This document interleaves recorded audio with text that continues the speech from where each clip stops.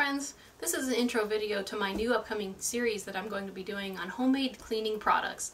I could really go on and on about all the different ways that the cleaning products that we're using are toxic and how bad they are for the environment and how bad they are for our children and pets and our families and things like that. But instead I would rather just post some of those things in the resource section below so that you can go through them on your own time. But many of the studies that I have read, over the years that really convinced me to go ahead and start making my own cleaning products were because, they would absorb through our skin as we were using them. The fumes that they were giving off, even when we weren't using them in closed bottles, they were still leaking their fumes and things. And even when you're especially when you're using them, being exposed to that stuff and whatnot. And also there was a study I read that said stay-at-home moms didn't live as long as women who chose to join the workforce because they were exposed to more toxic chemicals while they were in the home because they were cleaning more and things like that. And also because the indoor air, the toxin level in our indoor air quality was way higher. I mean, the indoor air quality was way lower, to put it another way. I hope I'm not confusing you. But the air quality indoors was lower because of all of the cleaning products and things that we use in the home versus the outdoor air. So if it's polluting our air, it's leaving residues and things on our surfaces that we're using, we're ingesting it, we're breathing it in, and we're absorbing it. I personally don't think that it's worth having. And there are a lot of different cleaning products out there, whether it's disinfecting sprays, stuff for the bathroom, the toilet bowl, soft scrub, scouring powders, vacuum powders, all these different things. And I'm going to have a recipe for every single one of these items. So basically by the end of the series, hopefully, there will be a video that can help you to replace every single cleaning product that you have in your home. And they're all tried and true. I've been making my own recipe, I'm putting together recipes and trying different ones that I found from different areas and tweaking them a little as I found they needed tweaked and things like that. And trying them on all sorts of different surfaces, not only cleaning in my own home, but things like my grandparents' house, trying it not only on wood floor, but tile and laminate and countertops that were tile and laminate and things like this, trying all the different products on all the different surfaces to know how they all work and making sure that they're effective and, that they don't leave behind residues or anything like that. So by the end of the series, hopefully you will have, a recipe that will replace all of those cleaning products so that we can get rid of all of them, not have to, spend so much on them because they are really expensive. And making your own can cost a lot less money, and they're way better for the environment, and they're way, way better for our health. So just real quick, going through some of the supplies that you may need during this video series, because this is just an intro video to the series. Baking soda is going to be a really big key component in many of the recipes. It's very inexpensive. Distilled vinegar, you can, in some of the recipes, I'll go through them all and, basically clarify what can be used in which and whatnot, but either distilled white vinegar or apple cider vinegar, and Castile soap. These three are probably the main three ingredients in most of the recipes, although, there may be some others as well that you can use in place of them, or I will recommend in a recipe and things like that. The liquid Castile soaps, just make sure that they don't have conditioners, things like shea butter or cocoa butter, things like that, because if you use them, then they will leave behind residues and things, and we don't want that. Grain alcohol, also known as vodka, again, not a necessary ingredient. Some of these recipes I'll give different, ways that you can choose different things and whatnot. Hydrogen peroxide is another good one to use. Borax, 20 mule team is very commonly purchased. There is some controversy surrounding borax. It is made from a natural mineral that they mine.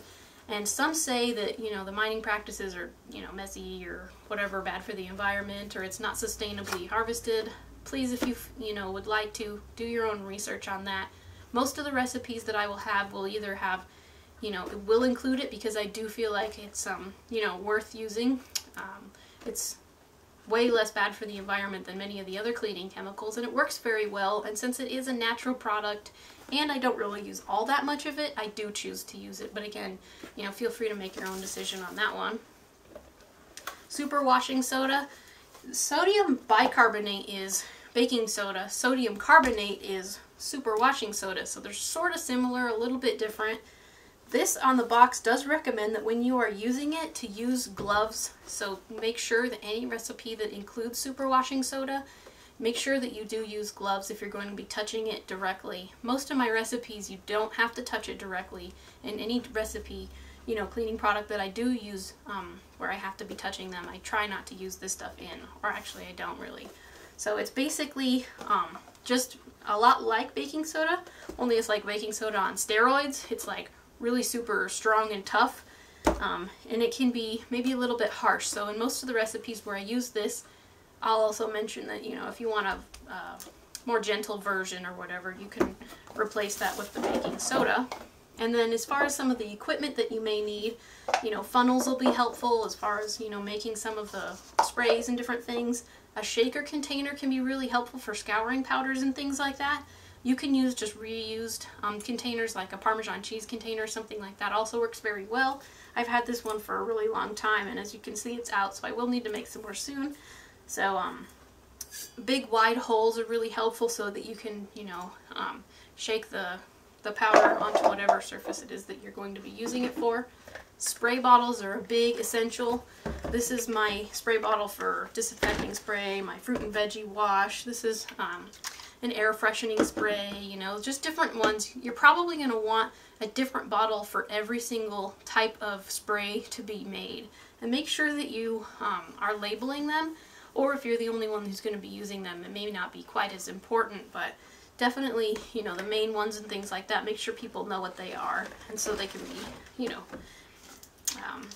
clearly distinguished one from another. A squirt bottle with a little top to it can be useful for like soft scrubs and things like that. And essential oils. Most of my recipes are going to have these as optional ingredients, but some may not. And then one of the most important things, in my opinion, are paperless towels.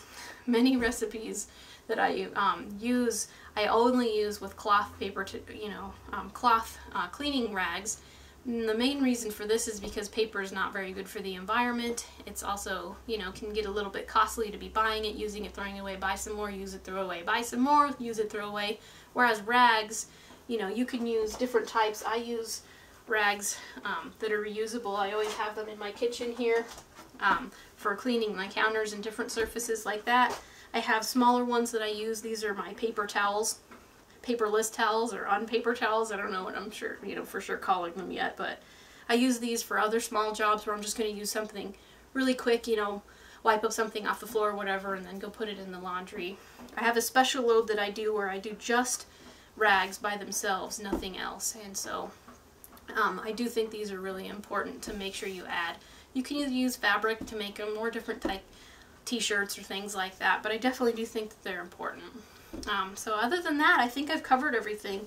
Make sure you check out that resource section below if you're kind of iffy about whether or not you really even want to make your homemade cleaning products, or if you're already sold on the idea.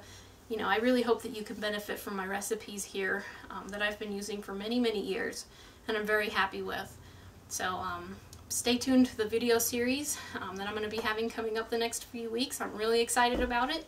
The weather's still very cold outside, and so instead of doing the gardening videos and things like that, I'm excited to be doing something a little different while the weather's, you know, not cooperating, and do a different aspect of the homesteading lifestyle. So thank you for joining me. I'm Frugal Green Girl, and we'll see you next time.